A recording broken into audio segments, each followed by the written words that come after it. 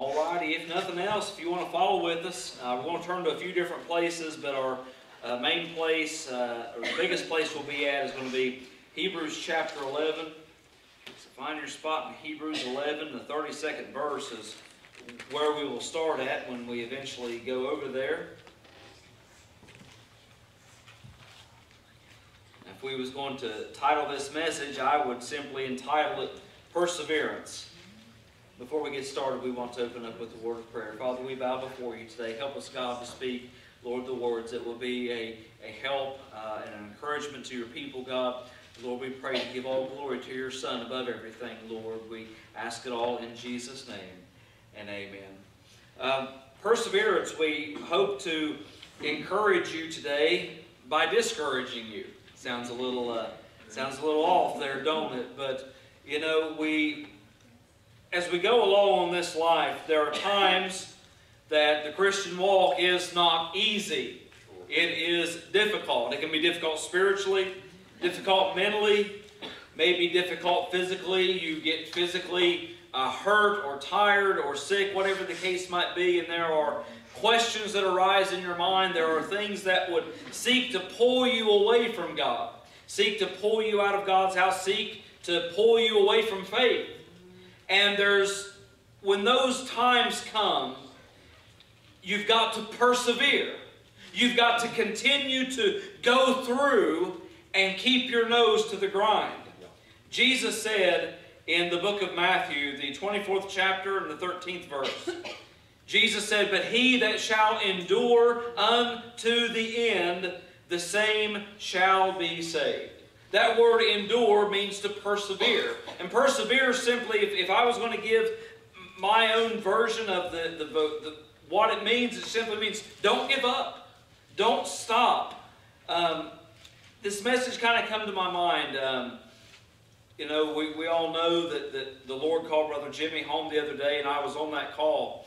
And Tanya messaged me Friday night, and I appreciate that, asking me if I was okay. And I was, and I appreciate her messaging me and asking me. You know, for whatever reason, maybe there's something wrong with me. Calls have never bothered me. I've never lost sleep over any EMS calls. Now, don't get me wrong, I've been sad, I've been angry, and all of that. And there's been some that I've rolled around in my mind. There's some that stay with me. I still remember the faces. I still remember everything that happened. But I've never really lost sleep over them. I've never really been super upset over any calls. And I got to thinking about that. And I thought about, and I even texted this to her.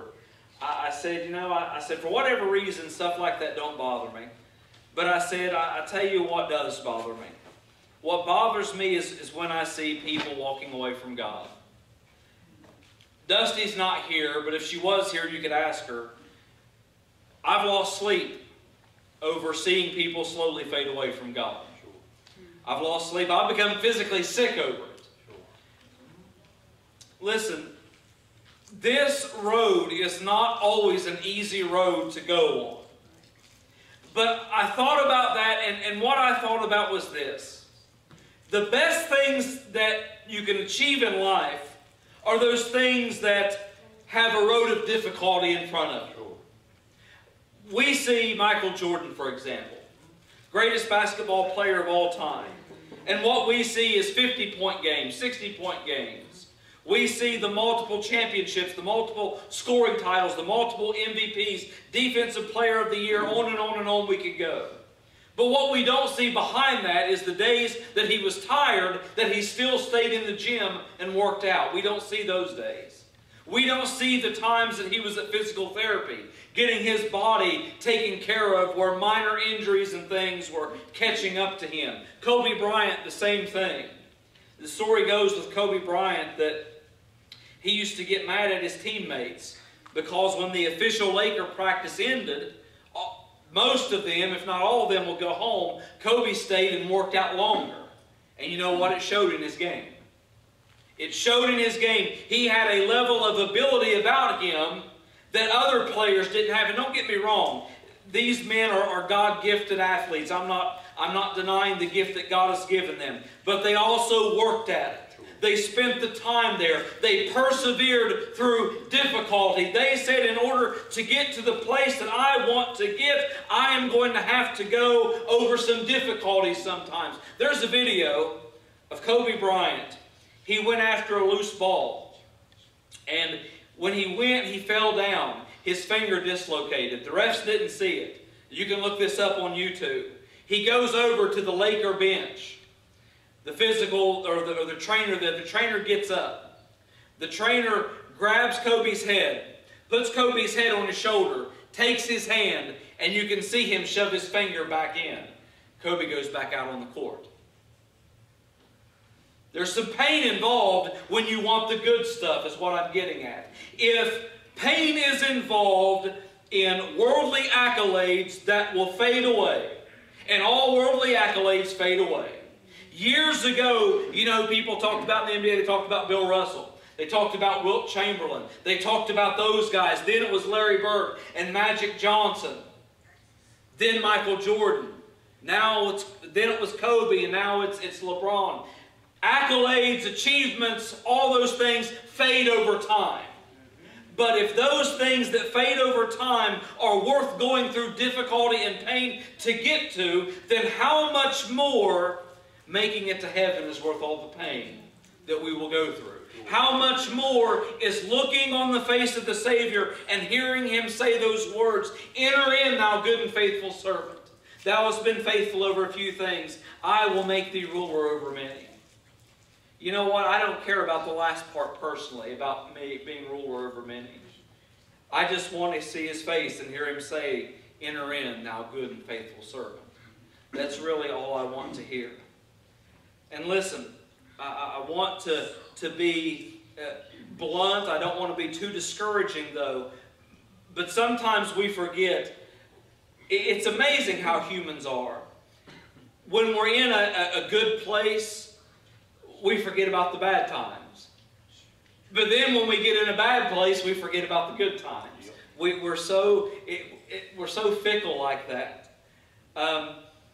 I want this message to be a reminder that when you get in the bad times, keep going through and don't give up.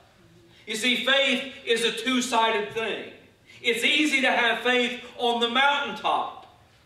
Faith is more difficult, though, when we're in the valley. But faith exercised in the valley brings about a character and a strength within us that is unmatched by the faith that is produced on the mountaintop. The kind of faith that we like is the kind of faith that's found in the book of Hebrews and the 11th chapter. I'm going to read what we all like, and I include myself in this. This is the kind of faith that fires us up and that gets us going. Hebrews 11:32. The writer says, "What shall I say more? Or what shall I more say? For the time would fail me to tell of Gideon, and of Barak, and of Samson, and of Jephthah, and of David also, and Samuel, and of the prophets, who through faith subdued kingdoms, wrought righteousness, obtained promises, stopped the mouths of lions, quenched the violence of fire, escaped the edge of the sword, out of weakness were made strong, waxed valiant in fight, turned to flight the armies of the aliens, women received their dead raised to life again." And we'll stop reading right there. That's the side of faith that we like. Myself most very much included. We like when we feel victorious. We like it when we can plainly see God's hand at work. We like being on the mountain. You know, I use this scripture as an illustration fairly often, but when Peter, James, John, and Jesus went up to the mountain, and there Christ was transfigured before them, Peter said, let's make some tabernacles here. This is a good place to be. And when I'm on the mountain, I give a resounding amen to Peter. The mountain is a good place to be. But Jesus said we have work to do. We have work to do. And so they had to leave the mountain. This is the kind of faith that we like. We like the dead being raised. We like victory. We like all of these things. But there's a flip side to this faith as well. after it says that women received their dead raised to life again, 35th verse, the writer goes on to say this, and others were tortured, not accepting deliverance, that they might obtain a better resurrection. And others had a trial of cruel mockings and scourgings, yea, moreover of bonds and imprisonment. They were stoned, they were sawn asunder, were tempted, were slain with the sword. They wandered about in sheepskins and goatskins, being destitute, afflicted, tormented. And listen to what the Lord has to say about these people, of whom the world was not worthy. They wandered in deserts and in mountains and in dens and caves of the earth. That's the side of faith that we don't want to go through, but yet it's vitally important. Sure. And God looks at these people and God says the world was not worthy of such people. Listen, there are so many things in this world, and especially in this day and age, to discourage the Christian. I know people from other churches, and frankly, I know people from this very church who's been discouraged, who allowed the world to get in. They didn't persevere through temptation. They didn't persevere through the difficulty and fight through it. And they're not here. Where's their faith at? I don't know. But it saddens me. And I don't want to see it happen to anyone else. Sure. Many times, what we get in our minds of Christianity is, and I don't know why this example comes to my mind, it's probably a poor example, but everybody's seen the Gaither Homecoming shows, right? Everybody's seen them? We get that in our mind. That's what Christianity is. Sometimes, but not all the time. Sometimes it's a fight to keep your faith.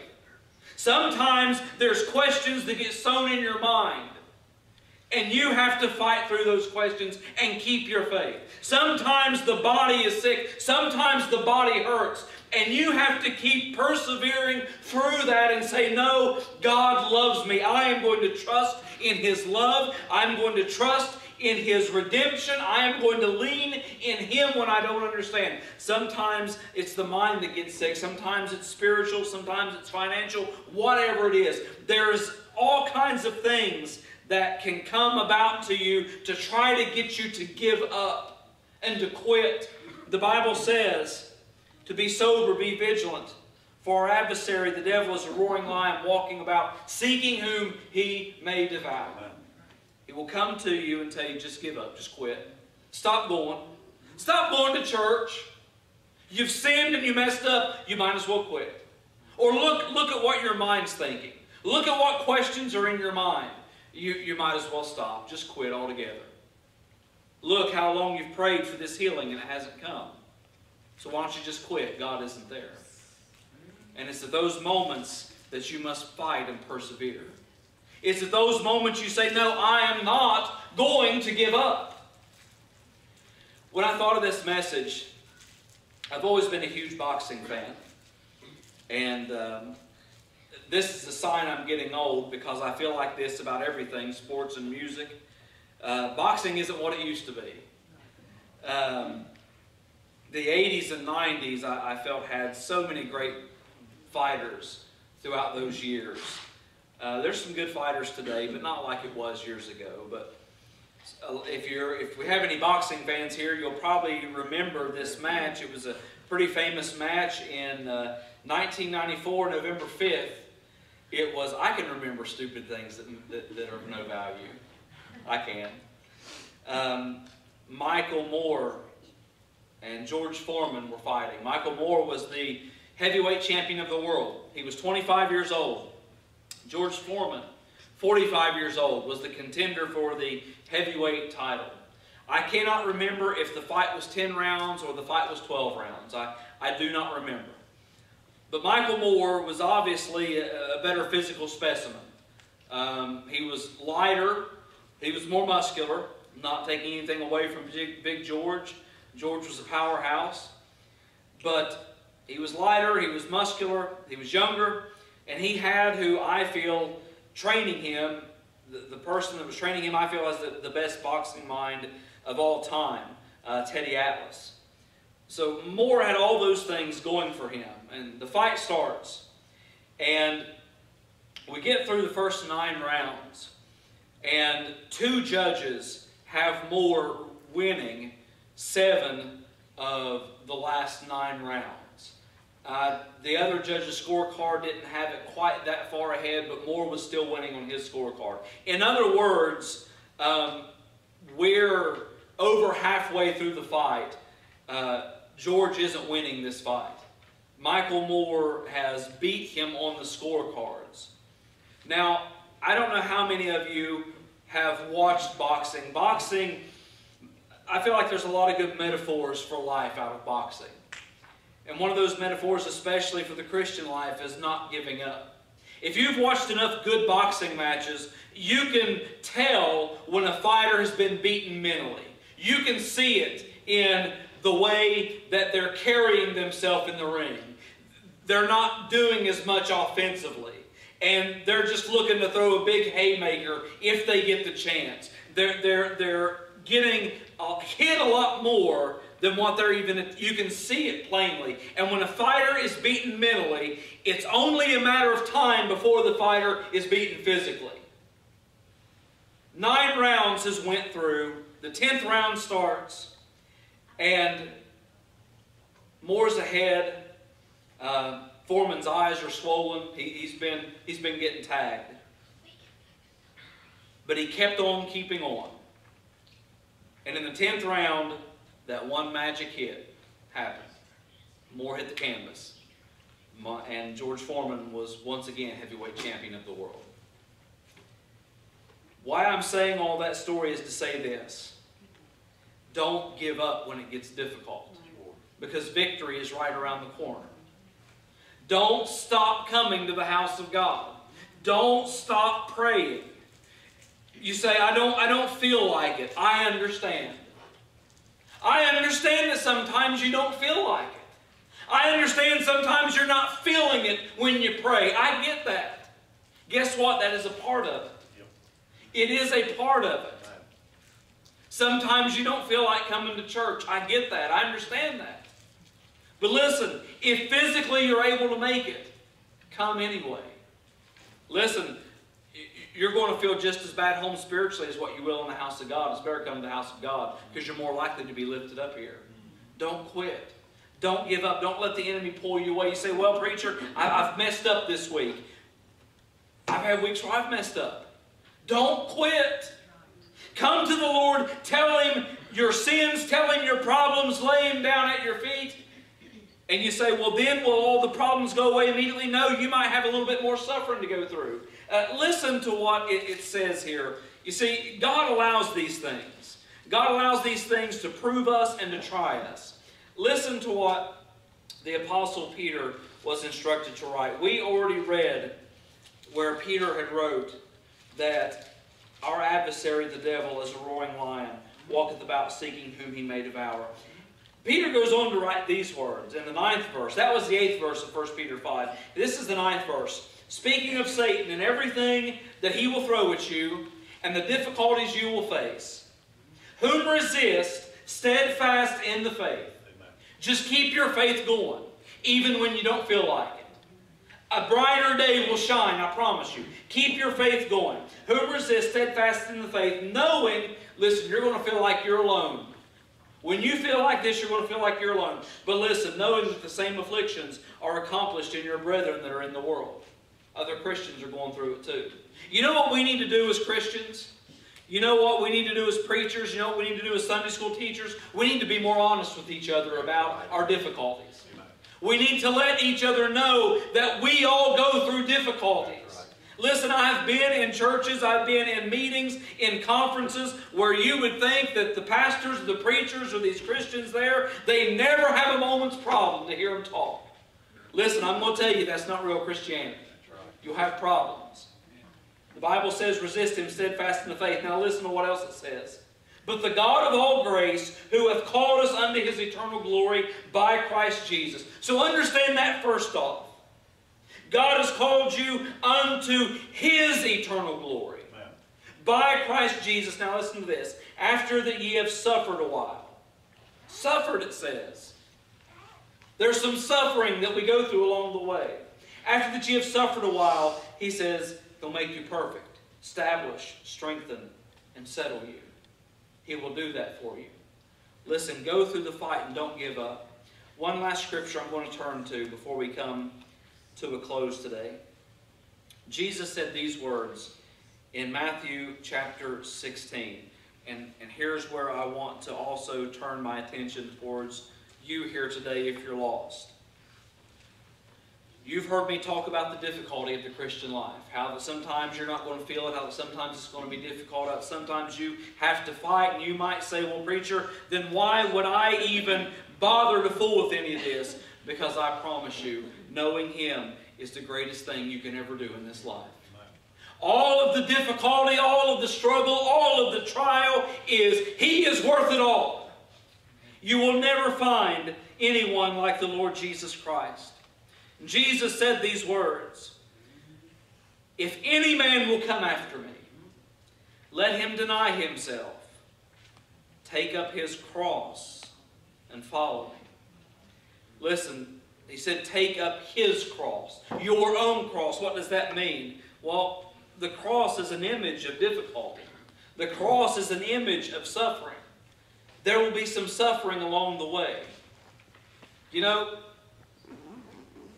when Foreman saw Moore hit the canvas and the ref got to the 10 count and waved off the match, I bet he forgot about all them tags to the face he got in the first 9 rounds. I bet he forgot about them.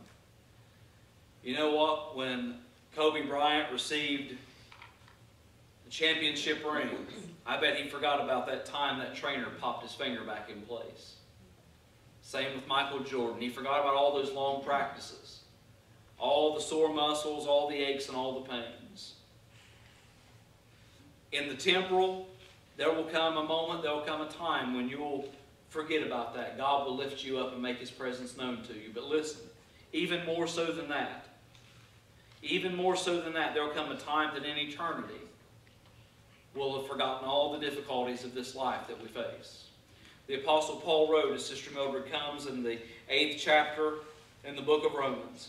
He says, for I reckon that the sufferings of this present time are not worthy to be compared with the glory which shall be revealed in us. Now think about that for just a moment. There are people out there who are suffering way worse than any of us here ever could imagine. There are people out there who have gotten saved and who have been saved that have went through unimaginable pain, unimaginable abuse, unimaginable problems in this life. And the Word of God says that when we get there, the things and the pain that we faced here will not even compare to the glory that God will give us one day. Keep on keeping on. Listen, if you're here today and you're lost, Jesus says, if any man will come after me, listen, you got a choice you got to make for yourself. Will you come after Him? Life's going to give you difficulties. It may give you more difficulties if you're saved.